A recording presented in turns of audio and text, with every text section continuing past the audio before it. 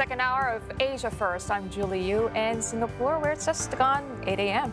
I'm Christine Chen, and together we'll bring you the top international stories you need to know about today.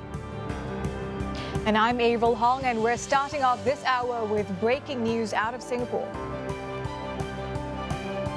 Strength for Singapore. Final Q3 GDP numbers just out, with the city-state's economy growing 0.5% on year in the quarter, beating the initial estimate and forecasts.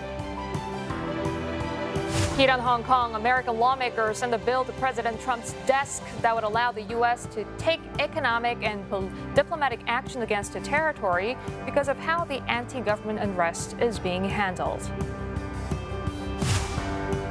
But on Capitol Hill, there is bombshell testimony this week. A senior U.S. diplomat tells the impeachment inquiry now underway Donald Trump was behind the U.S. push to pressure Ukraine to investigate his Democratic rival, Joe Biden. The witness also loops in some top names from the White House: Pence, Pompeo, and Giuliani.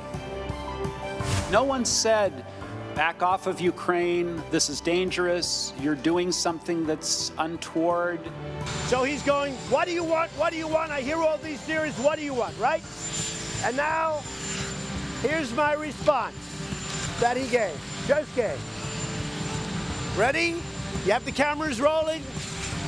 I want nothing.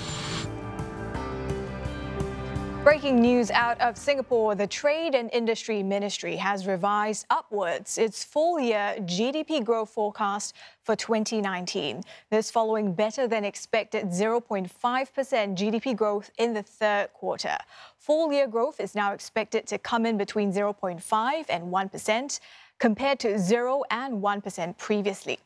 CNA's Eugenia Lim joins us with more now from the Singapore Exchange. So, Eugenia, give us the details. What's driving the economy?